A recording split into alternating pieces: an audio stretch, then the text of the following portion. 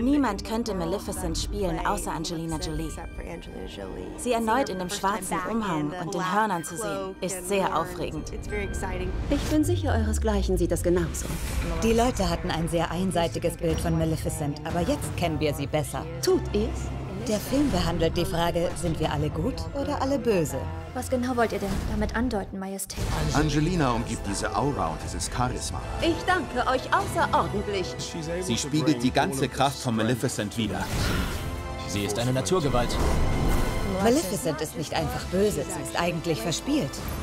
Sie ist nicht von dieser Welt. Sie ist atemberaubend. Maleficent ist ein unglaublicher und phänomenaler Charakter. Hallo, Monsterchen. Ich liebe Maleficent, sie ist wie mein alter Ego. Sie ist eine Ikone. Menschen sind urkomisch. Maleficent, Mächte der Finsternis.